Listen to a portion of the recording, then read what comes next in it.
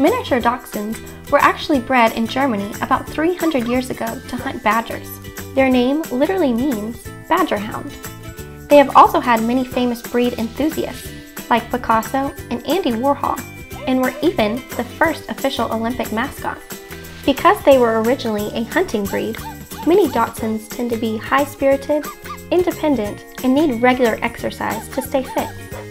Despite this, they do well in smaller environments and can live happily in a condo or apartment. They do great with families with older children. Miniature Dachshunds come in 3 coats: smooth, long-haired, and wire-haired. They are also considered the snowflakes of the dog world, as they come in every variety of coat color out there. They stay around 15 to 20 pounds and have a lifespan of about 12 to 14 years. Want to know more about how the miniature Dachshund might do well with your family? Give our knowledgeable pet counselors a call today.